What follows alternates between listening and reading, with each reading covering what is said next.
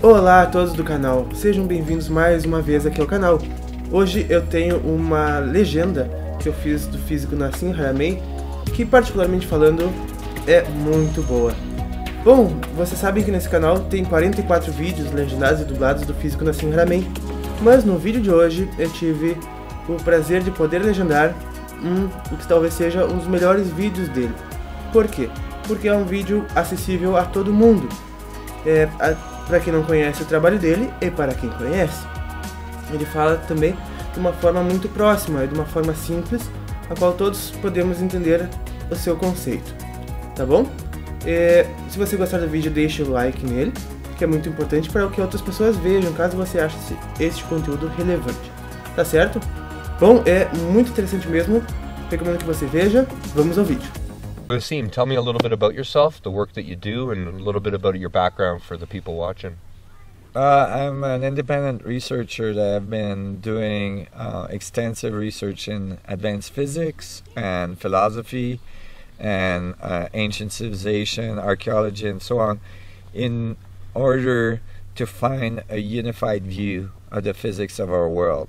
How is all this came together in this incredible, beautiful way, like the settings we're in right now, and how does it actually eventually generate consciousness and all this stuff.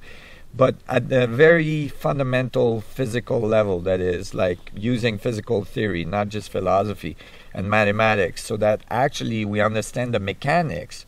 And we're not just, saying things like it's all one in a dogmatic way, but we can actually prove and demonstrate that actually it is the way it is, and these are the mechanics under which that happens. Is this a new concept, or is this a concept that you're bringing forward from the past through old revelations that have come from previous civilizations?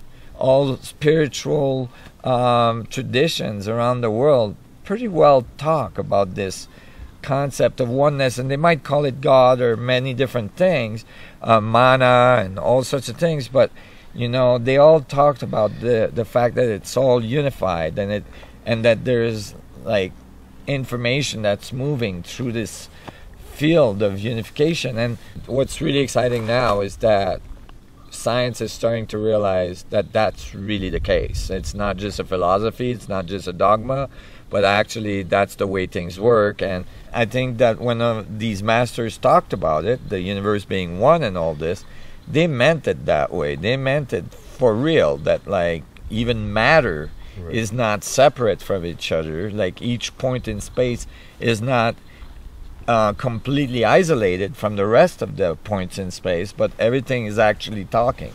We're starting to discover, for instance, that entangled particles are connected through wormholes in the structure of space, and that black holes are connected through wormholes, and like it's starting to come out of the physics. Is that what they consider the quantum foam? Is that the wormholes that you speak of? Is that kind of what physics are talking about, is quantum foam? Exactly. That at the very, very fine level, at the very, very small level, these fluctuations of energy in the structure of space-time are making space-time curve to the point that they're little wormholes. Okay. Like very, very fine, like way below the atom. So you don't know they're there, but they are connecting particles together. Yeah.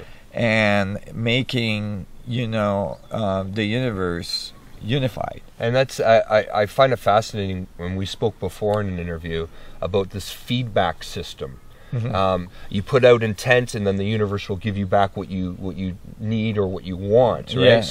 I just wanted you to expand on that a little bit about this feedback looping system that you're theorizing. Yeah, so basically, I've shown in my equation that the mass of the nuclei of atoms is the result of these fluctuations in space that you can think of as information.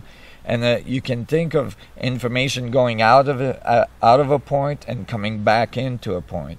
And so that there's constant feedback relationship with the environment, so that systems eventually self-organize in a very complex way because there's constant feedback. That wouldn't happen under random function.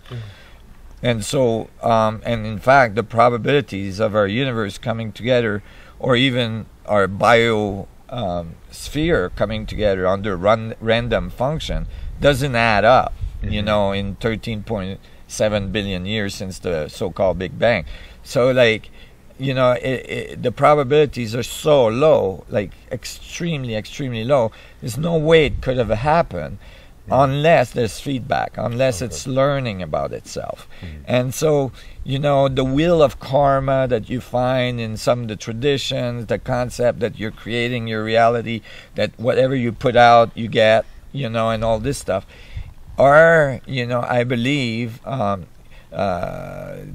concepts that people have like understood from experiencing the universe, that are actually now starting to come out in the physics, meaning that, like, yeah, it really is talking to itself, and that's how it's learning, and you're part of that mechanism. So whatever you put out will come back to you, but it will come back modified, meaning people think, I create my reality. That's common. You hear that from spiritual people all the time. But it's not just, that's only part of the feedback, right? There's a feed forward, I create my reality, and there's a feedback, reality creates me. Meaning, like, all the rest of the people, you know, are involved in creating your reality. Right? We're not individually creating our reality, otherwise we would never meet. We'd all be in our own reality. But we have a consensus reality. So then, therefore, if there's this feedback looping mechanism and the universe is growing and learning about itself through us, I got two questions here. Is the universe then, in your mind, its own conscious sentient being? Is it alive through us, or is it alive adjacent to us? Yeah, that's a really good question, and you know, that's, of course, if the feedback is the source of consciousness, meaning that the reason why we're self-aware is because there's feedback in the structure of space, you can't really say at one point there is no feedback and at the other point there is, right? You can't, like, and that's a big problem in consciousness study. You can't say, oh, inanimate matter is not conscious, not participating, you're not participating, and then all of a sudden you got consciousness, because us being conscious is a bunch of minerals and water put together in a sack that's moving around that we call our body, and that's conscious. So consciousness must be part of the whole thing, or it's not there at all. And so I think that, you know, the whole universe is conscious, and it's expressing itself eventually with higher and higher level of complexity to eventually something that looks like us, or it might look different on another planet, but something that's able to move around, that's able to look back at the universe and learn about itself. So we have a special place, quote unquote special place, by having the senses that we have to look back on itself. And some would argue, you know, like, I'm looking at the beautiful lake here with the rocks, the trees around us. Like, I know that rock, if I run up to it and smack my toe on it, it's going to affect me, right? So it is participating in my reality, even though from my perspective, it's not. I see it as an inanimate object. That's right. But that's just an egotistical frame of reference that I'm using. That's right. We're going to jump in the cold water, right? You're thinking that you're separate from the water, from the rock, and all this stuff. But without the water, without the rock, you're not here. I'm not going to feel any sensation. Yeah, you're not going to have a body. If that all that stuff wasn't there, supporting the evolution to eventually have a human being, that doesn't happen, right? So it's all connected. It's all talking. It's all like a support mechanism of learning, you know, of a universe that's learning about itself. Now, is there anything in your current research or your past knowledge where talking about predicting the future?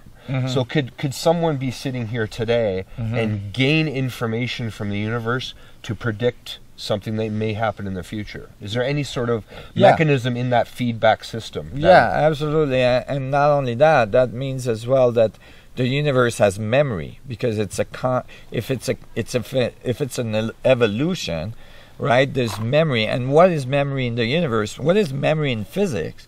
Memory in physics is time, meaning that we wouldn't have time if we didn't have memory. If you didn't remember the minute before, you wouldn't know that there is a continuous, evolution of event, right? So you wouldn't have a concept of time. Bom, e nós vamos ver bem o conceito de tempo, por causa que a continuação deste vídeo ficará para um próximo vídeo. Por causa que o meu computador não conseguiu lidar com o resto do vídeo. Ele é muito grande e tem a qualidade muito boa. Então lotou meus 8 GB de RAM. E o máximo que eu consegui fazer sem travar foi até mais ou menos por aí. Tá bom, gente? Vai continuar no próximo vídeo. Então, se você é inscrito no canal, você vai receber ele logo logo. Eu espero que você tenha gostado. É realmente muito interessante e vai ficar cada vez mais interessante. Se inscreva no canal se você não é inscrito ainda. E a gente se encontra logo logo. Até mais. Hoje eu vou lá na constelação familiar. Vou mostrar tudo num vídeo pra vocês que vai estar no ar amanhã. Tá bom? Até mais.